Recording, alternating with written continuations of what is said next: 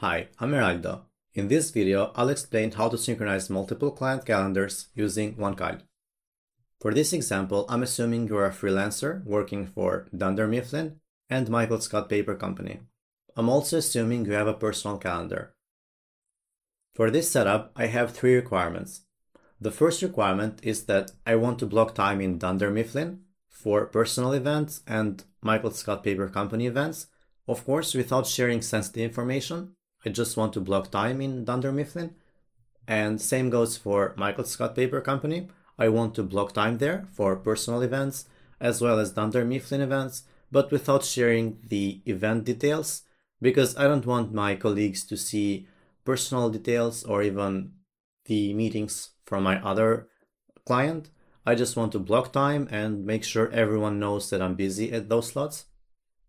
The third requirement is for my personal calendar to contain meetings from both clients. This way I'll be able to see my client meetings from my personal calendar as well as join them.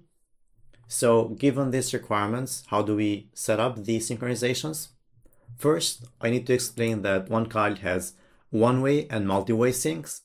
One-way means that events are cloned from a calendar to another.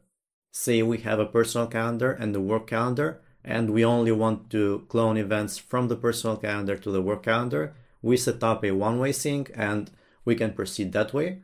Multi-way means that calendars are kept in sync both ways. So if we have two calendars, we can keep them in sync and meetings go from a calendar to another and vice versa. So for this setup, I'm going to create multiple synchronizations. The first one being synchronizing both clients. So let's get ahead. I'll give a name of clients here for the synchronization name, and the direction will be multi-way because I want to keep both calendars in sync. I'll select the calendars to sync as Dunder Mifflin and Michael Scott Paper Company. The last step is to choose what to synchronize between calendars. Given that I'm trying to synchronize client calendars, I don't want to share event details, just make sure that I block time in them.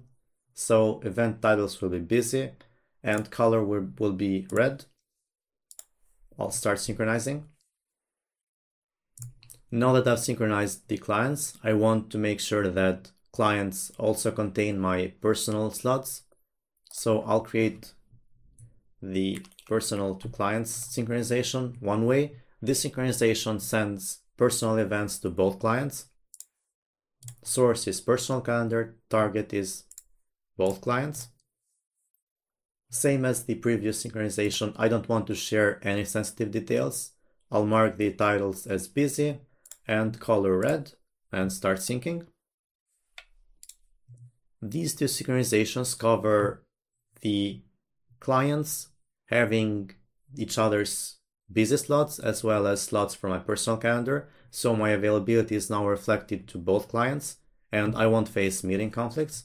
What's left is my personal calendar containing meetings from both clients. And to do that, I'll create two separate synchronizations. First one will be Dunder Mifflin to personal, one way. Source is Dunder Mifflin and target is personal. This makes sure for my Dunder Mifflin events to be synchronized to my personal calendar. And given that I want to see the details of my client calendars on my personal calendar, I'll select everything here. Identifier will be clones, so I understand these are clones. And color will be purple. I'll start synchronizing. And I'll do the final synchronization, which is paper company to personal. One way. Source is paper company, target is personal. And I'll synchronize everything. Identifier clone, color purple, and start syncing. With these four synchronizations, I've made sure that Dunder Mifflin has the availability of personal calendar and the other client. The Michael Scott Paper Company has the availability of personal calendar and Dunder Mifflin, as well as the personal calendar containing the availability of both clients. So let's see the calendars now. The first calendar is my personal calendar. The second calendar is the Dunder Mifflin calendar, and the third calendar is the Michael Scott Paper Company calendar in green. So I want to make sure that my clients are blocked for meetings in other clients. So let's open the Dunder Mifflin calendar. As we see, at 4 p.m. and 5 p.m. it has meetings which match with the Michael Scott Paper Company calendar. So if you see, it is a recurring meeting here as well as here. We also have the slots on 5 p.m. So everything is synchronized.